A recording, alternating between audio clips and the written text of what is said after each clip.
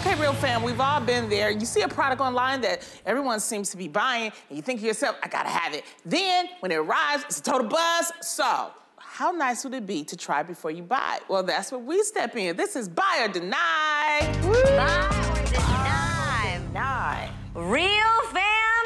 Whew. Let me put my paddle down. Okay. Okay, I tried out these colorful spiral hair rollers that guarantee beautiful bouncy curls and waves to see if they deliver on their promise. Check this out. I twist at the top. Mm-hmm. I hook it in. Is that correct? Mm-hmm. Is it in the hook? Yeah. Look how little, like, okay, right? Then I push this and I hold here. Now I have to reach my arm up and I pull it through. This is not pulling through. This hurts. Why isn't it pulling it through? Yo, it hurt so bad.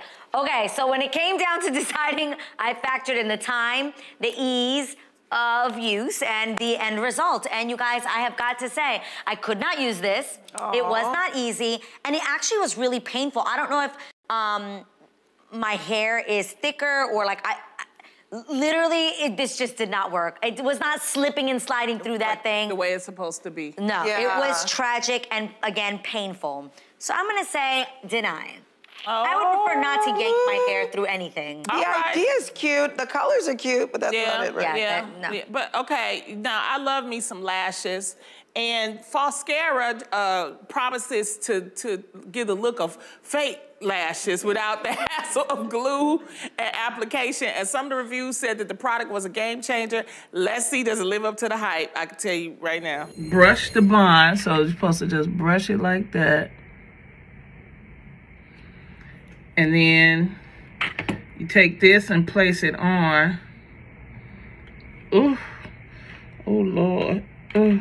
Okay.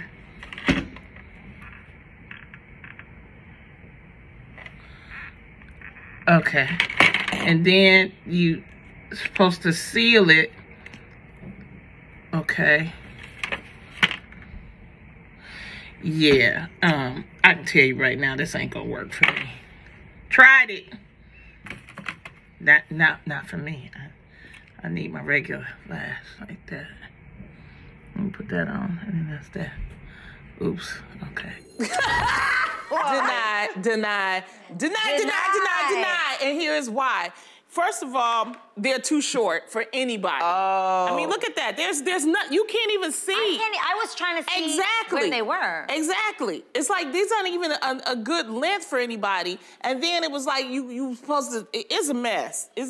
No, I'm sorry. Don't waste your money, people. Longer lashes. Actually try to maybe do a strip instead of those individuals. Yeah. And then maybe you could have a better product. Okay, it's my turn. Well, I tried out these silicone brushes that they promise to make your makeup or mask application really easy with less mess and clean up after, right? Mm-hmm. So let's see what happened when I tested them.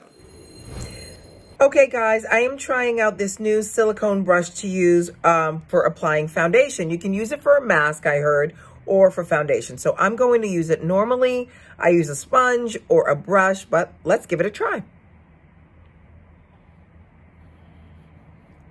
I like how it feels, but I'm not sure I love it. Yeah, no, you know what I think? I think I should have used it with a mask. It's probably better with a mask, like when you go get a facial. Mask. Yes. Face mask, and you can glide it on. For foundation, it doesn't work at all. So I'm gonna have to say, only because I did it with a foundation, I'm gonna say deny. Guys, we all denied it. I actually do have one of those with a cooling mask. Ooh. And it is amazing. Works for a mask, I think for a mask, but not for foundation. I completely agree with you. Well, real fam, we hope that this helped you narrow down your decisions when you're trying to figure out what to buy or what to deny.